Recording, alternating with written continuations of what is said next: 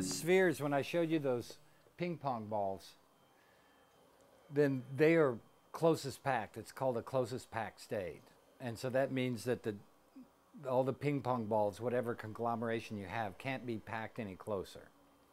And so they fall into these natural patterns. And that paper that I showed you is really like a sort of a sacred text of what is basic structure. Because you connect the centers of them, so the triangle and then the square, and all of them fit together until there's 454 to get a big triangle that closes all of the other stuff that's in there. So there's basically 146 spheres that make the first limit, and so that's really what I'm here, but I won't go into all of that. So this is just to show you that there is a system called a coupler. The tetrahedron you could think of as having one volume, that all the rest of the volumes will be relative to that. And then Fuller developed these quanta that are 24 divisions of that one volume, so that you can count the volumes of parts and such. So you can see that these are both those same cubes, and they're half the size of this big cube here. And so you can see that there's these tetrahedrons. Can you see the four-sided tetrahedron? There's two of them that are bonded together there. And so they make the cube. It's called a dual-tet. And then there's these that are the coupler, and I'll show you what a coupler looks like in just a second. And they have the same volume.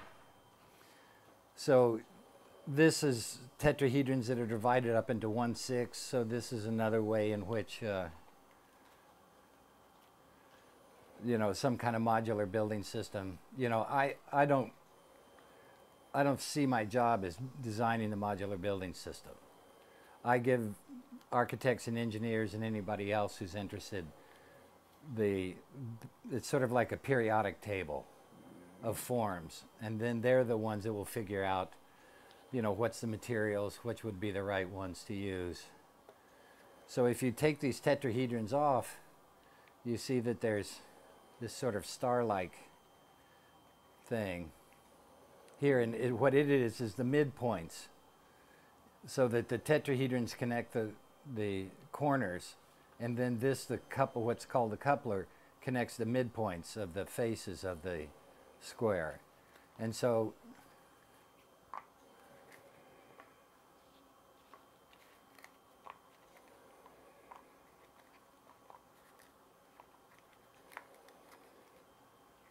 this is a coupler here. It's a asymmetrical octahedron. And so if I'm starting to get a little too technical, or, you know, I lose you, just tell me and I'll move on.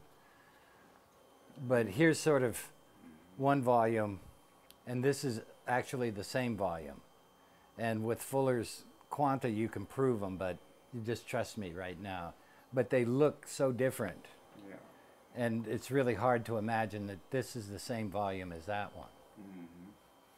And then they mix together to form all sorts of things. But the cube is sort of like, this is just to show that inside the cube there is, you know, a lot of information going on. So here is the coupler at the same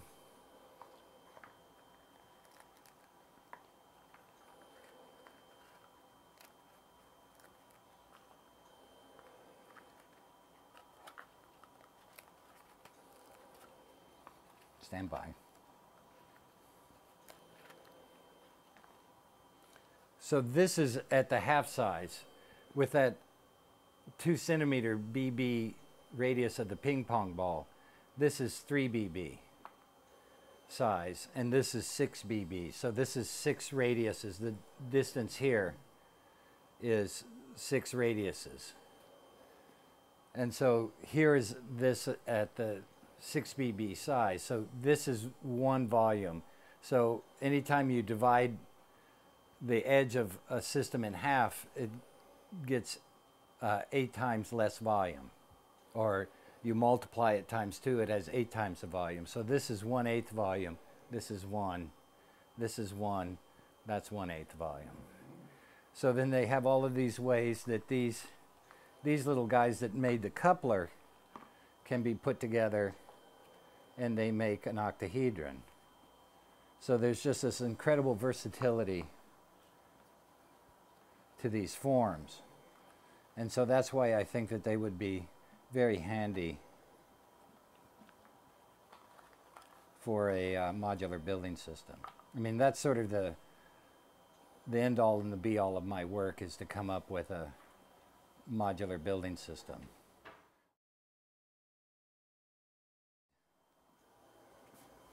And you can imagine, you would have, this is a unit, and you would have windows here, and the sun comes up here and it would strike there, and then it have this all open down there, so you could have this wonderful indirect light. And each one of those units? It's each one of these 4 sections. There's 4 sections there, right? Each one of those is an AB section.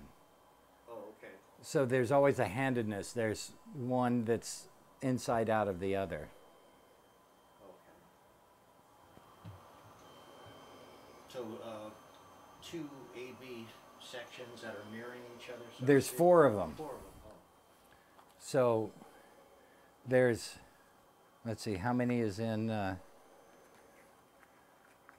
90? I don't know all of that right at the moment.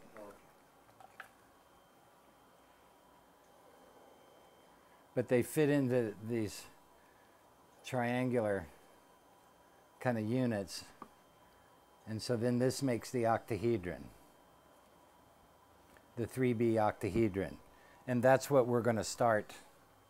So here's with the quantum modules. And so I think there's 96 that are in this at this size. But this is half size for the first limit. But this is going to be the beginning of all of the things that we're going to be building. So I'll get these out of the, oh, and then the rhombic dodecahedron that I showed you around the ping pong ball. This guy. Mm-hmm. He's right here. This is another size. This is at 2 BB, this is at 3 BB.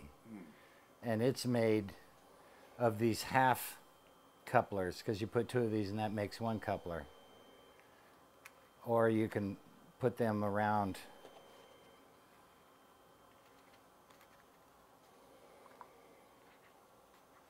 and they start making this system, so that what's really great about this system is you always know where you are in relation to the center as you go out in every direction.